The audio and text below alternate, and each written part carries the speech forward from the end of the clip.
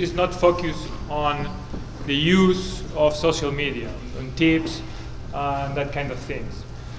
Spanish police has a Twitter account which is followed by 2.6 million people, which is the most followed account in the world, I think.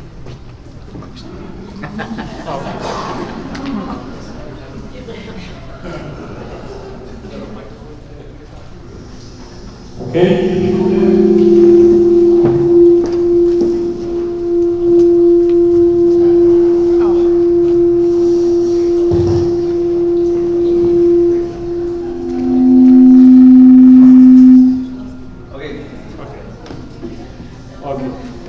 I was telling you that Spanish police has a Twitter account followed by 2.6 million people, which is a massive audience.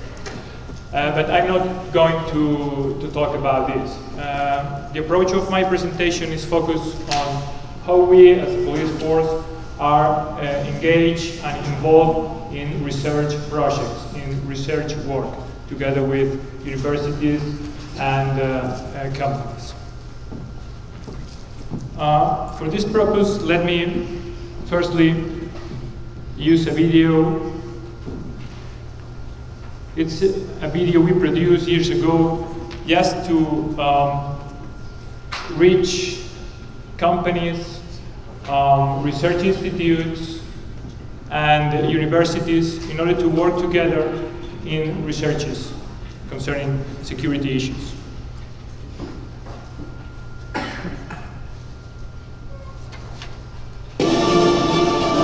Valencia, historical, dynamic, open, avant-garde. Oh, sorry. Valencia is... It's not connected with... Okay, you gotta minimize the PowerPoint. What? Yeah, Scott's running. I'm just like you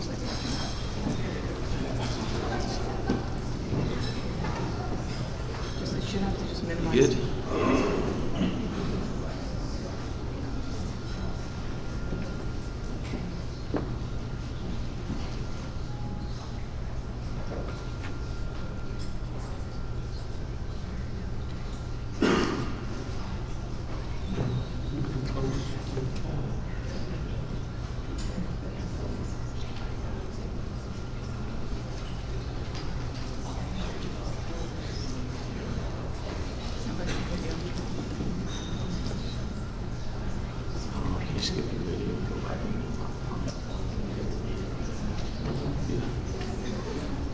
It's not working, so.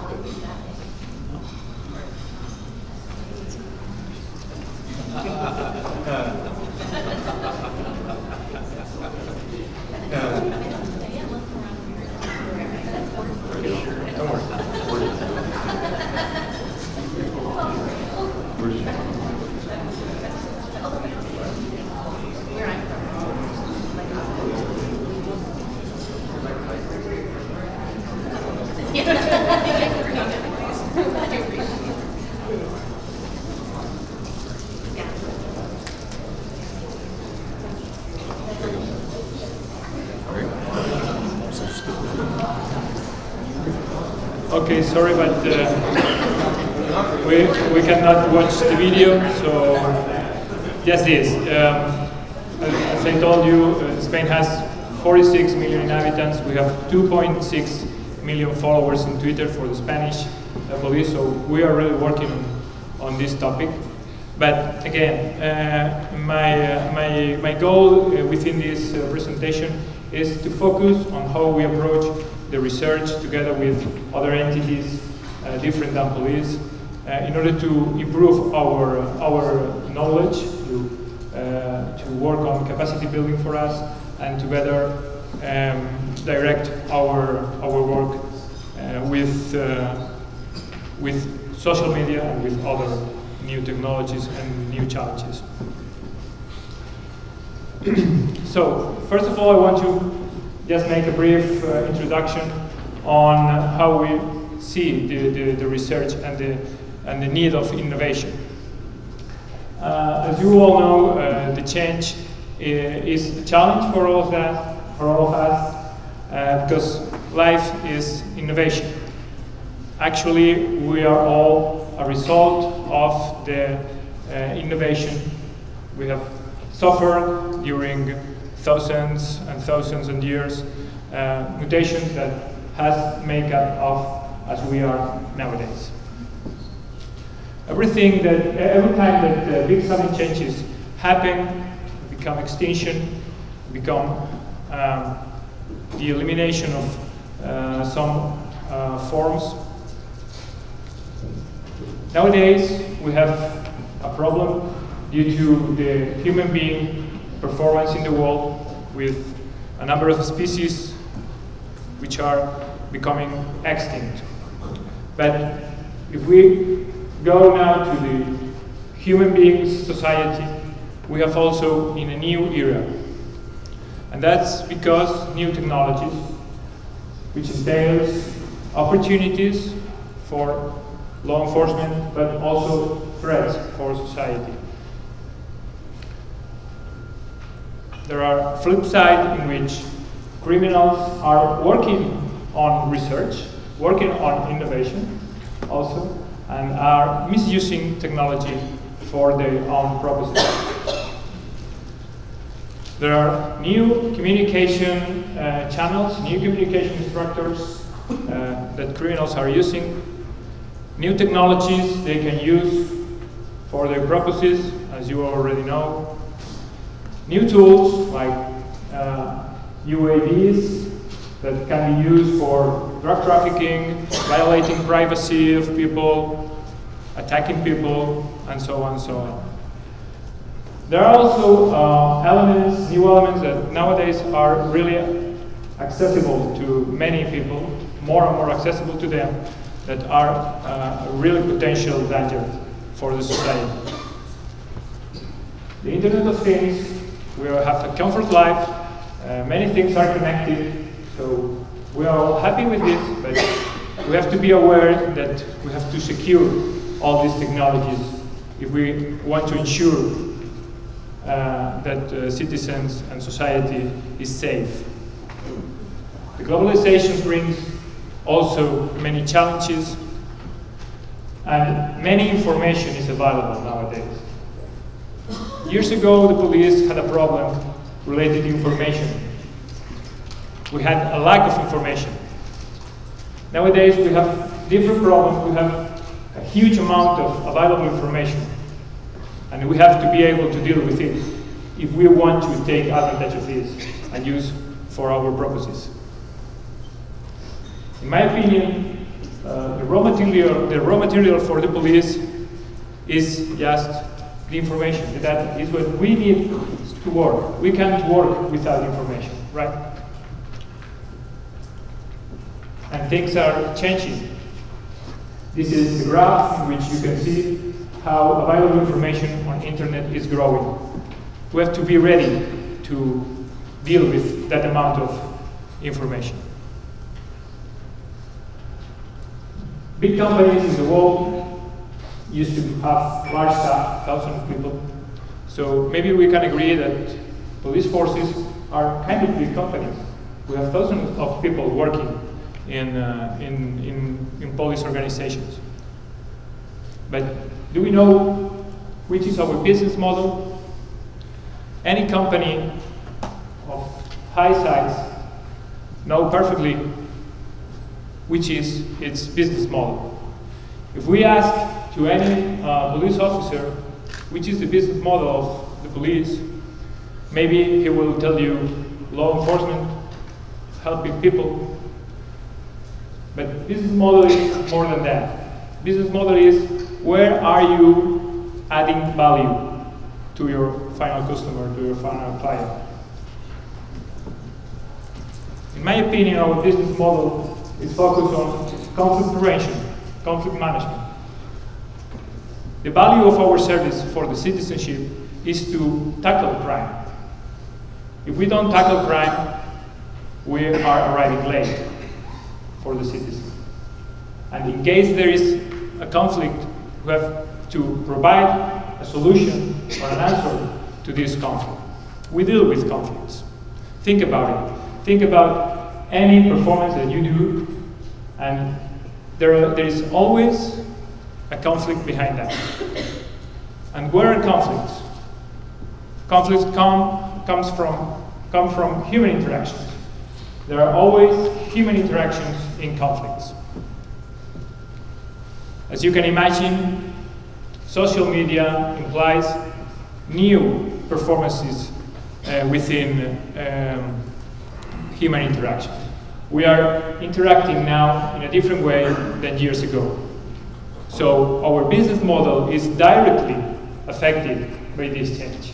We have to be aware of that from a strategical point of view. New interactions mean new challenges for our work. But many places I have heard, and what? I don't care, I don't mind. Because I'm a police force. I don't care about that. We are outside the free market. We have no competitors. The thing is that if we don't work in innovation, if we don't work on progressing in our work, others will do. Those guys will do in the new environment, in virtual environment. We are used to, we know how to act, how to perform in the real scenario, in the real environment. We are doing it for centuries. There's no problem about that. But there is a new environment, a new virtual environment where there are interactions, where there are conflicts. And we have to be prepared to provide solutions to the citizenship there. Also, the private companies provide solutions to the people if the police are not providing the right solutions or solving the problems. Even the people itself look for solutions if we don't do our work as expected. As a consequence, there are a number of examples of huge outsourcing of police work or private police forces in several countries already. So the thing is that, in my opinion, we have to change our approach. We have to change our skills, our attitude. We have to work on capacity building. We have to evolve from this perspective. Okay? We have to be able to work also in the virtual environment efficiently. And for that we need new skills and we need new attitudes also. So, this is the idea, innovate or die. If we don't be involved in innovation and research, we will not be ready for facing the new challenges of the virtual environment and social media. But what does drive to innovation? Looking for synergies, sharing knowledge, exchanging practices. That's what we have to look for. But we have a different tradition. At least in Europe, police forces has been always close to sharing information, to meeting with other entities, other organizations, companies, NGOs, community representatives, university. Police has followed always its own way. But now I think we have to think outside the box and share knowledge with the rest of entities of the society. In the past, we have already assumed the progress and the innovations. Cars, it was an amazing innovation in that time. The radio, it was a revolution for the police work also. Even in the social field, the gender equality was also a revolution for us. What's different now? The thing is that now we have a really complex reality, not like in the past. We have a lot of deep changes, and they are happening very fast. That's the difference, that's the point. It means that we have to be involved from the very beginning if we don't want to be late. Remember this. But, okay, maybe it's right, but how can we innovate? We have three different pillars of knowledge in the field of security. We have in the center people needs, what people need in order to be safe. We have to collaborate with other law enforcement agencies for sharing knowledge, like we are doing here. But we have also to collaborate with academia, universities, research and technology institutes, and companies. They will provide the knowledge we need as the basis for our work.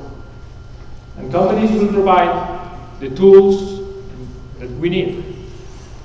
So we have here knowledge, methodologies, the core of the knowledge we need to build a strategy and a performance, and also the tools and methodologies. But we have to collaborate. It's basically networking and collaborative work. In Europe, the European Commission has created a research framework, a big program, and one branch of it is, one little branch is security societies.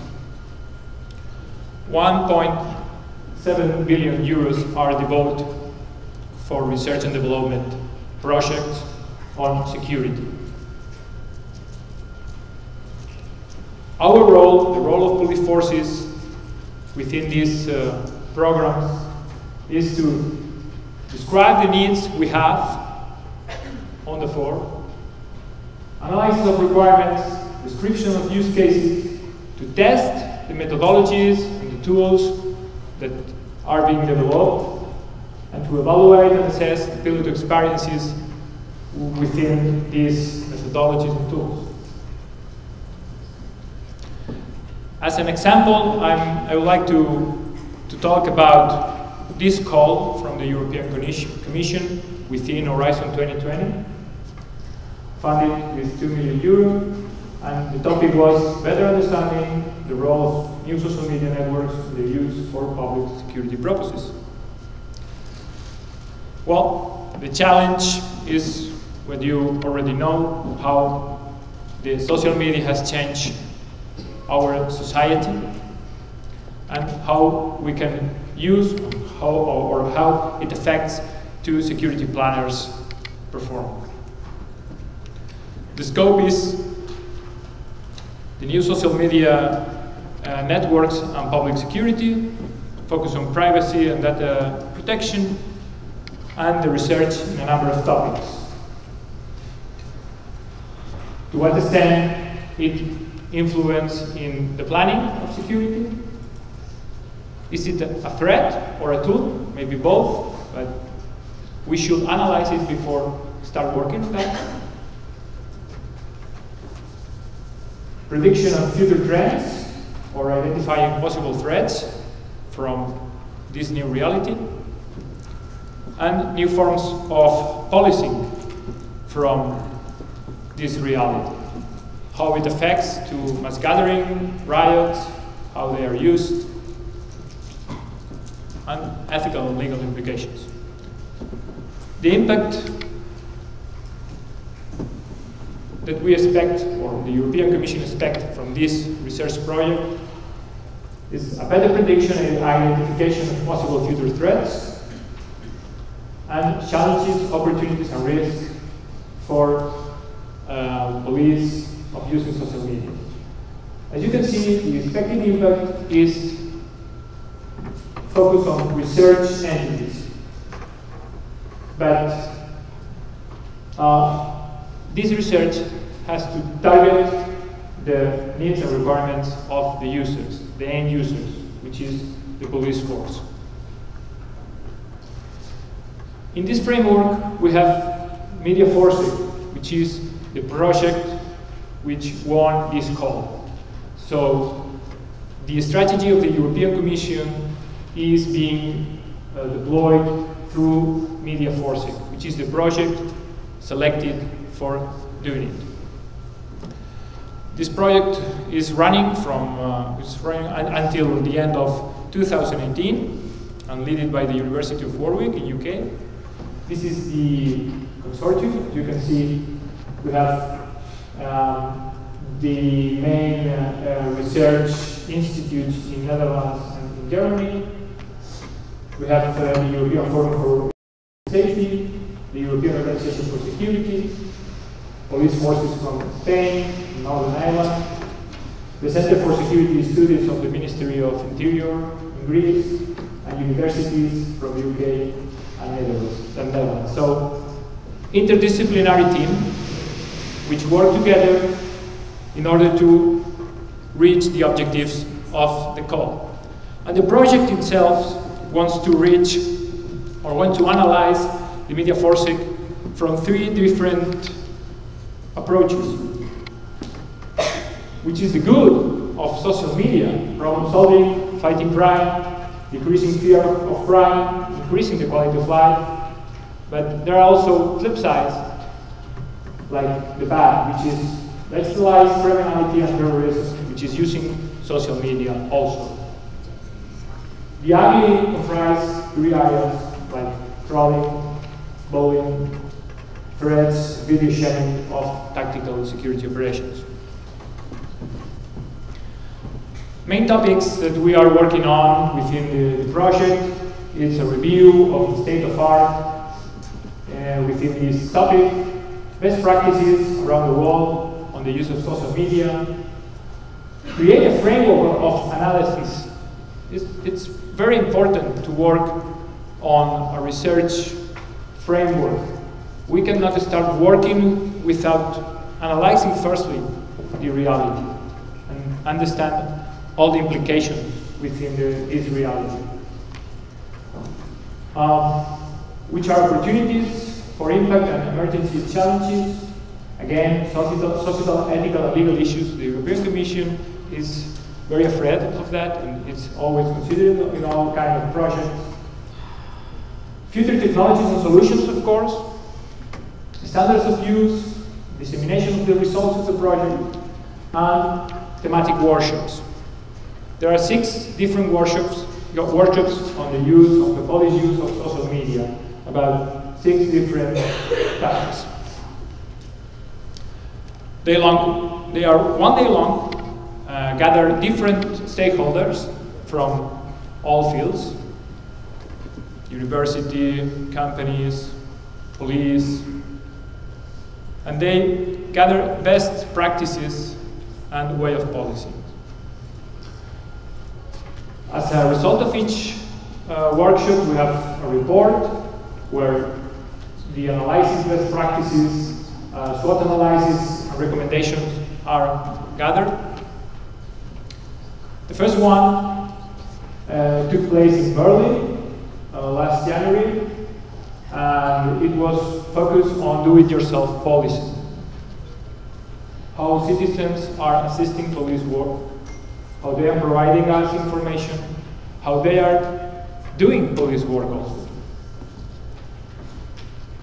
And we discussed the opportunities and challenges and its relevance for our work. There was some speeches there, some collaborative workshops. There was interventions from police. Entities were represented there. And we created the first report of the project on this topic, which is available in the website. In the line that I told you before, someone told us, Kodak was destroyed by Instagram. If the police want to survive do-it-yourself policy, they need to transform instead of asking the public to change. It depends of the country. In Europe, we have many different countries, many different cultures. It's not the same UK or Nordic countries than Mediterranean countries. The way in which people approach police or collaborate with police or trust the police is really different. So we have to bear in mind this different cultural approach, because it's essential for us in order to plan a successful strategy in the use of social media. We cannot create a common strategy for Europe. It's not feasible. You have to adapt it to the culture of your country. The second workshop is focused on mass gatherings.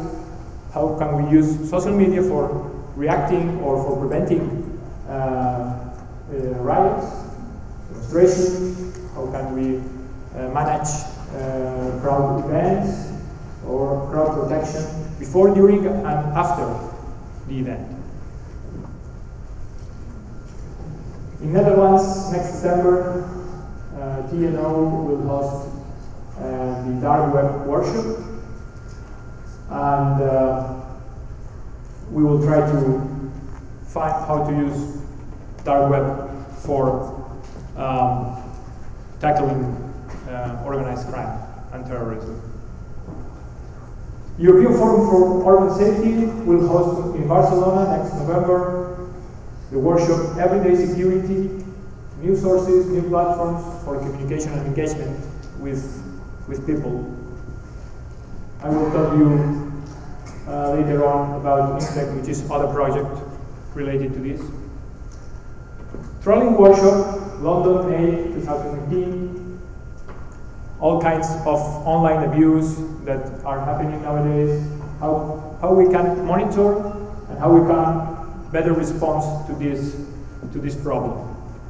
And finally, the European Organization for Security will host the workshop of new tools and technologies on social media for the police.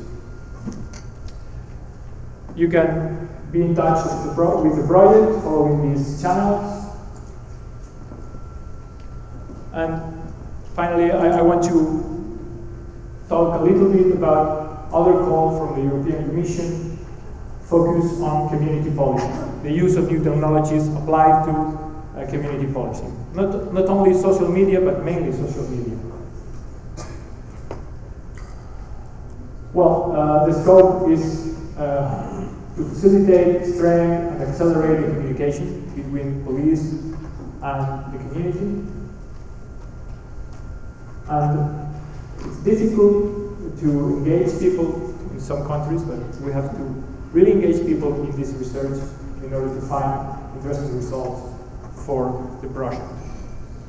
The impact the Commission is expecting are existing tools, early identification, timely intervention, crime reporting, to decrease the rate of unreported crimes through the use of these technologies, to decrease the feeling of insecurity among the society through an accelerated communication platform or solutions. We are using international crimes victim survey quite often to measure the security feeling of our community, and any initiative we deploy affects to the rates of victimization of people. So I think it's very important, because they are our clients. Well, of course, the action has to target the needs and requirements of users, of course, of police forces. The project that won this call was Inspect.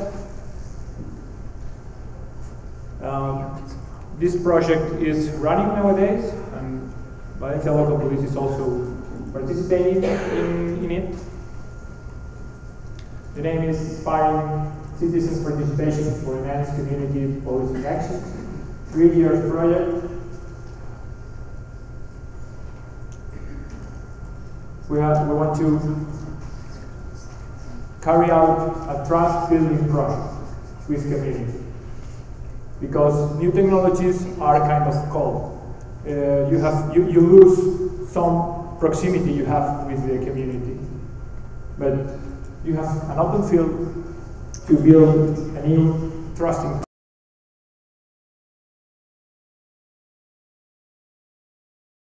The aim is to develop a sustainable framework for community policing online. This is the partnership that is working in the project.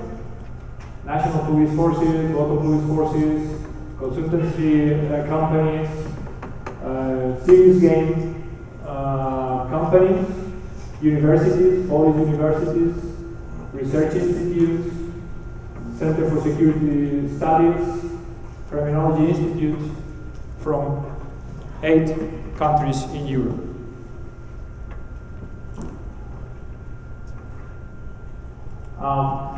The solution, the platform that we are creating will reach technological readiness level 6 and will be assessed in 6 different locations.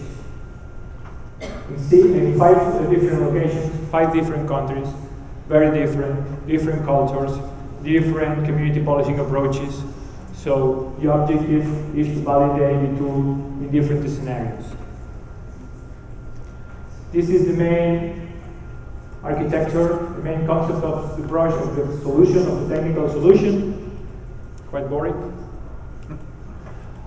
And some notes about the technology that is being used for the correlation of incidents, predictive algorithms, crime maps, reportings, etc., etc. Just technology. Mobile applications, portals, etc. If you want to have more information about the project, there are a website and social media accounts available for it.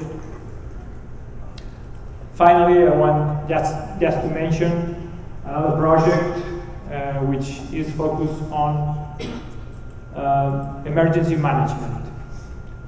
The whole process of the emergency management from the police perspective.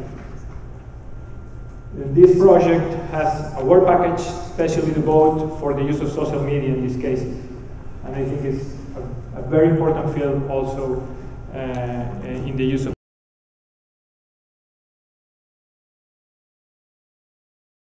to get bored with more details. This is my email. You can contact with me anytime. If you have any question now or in the future, I'm available for you. Thank you very much.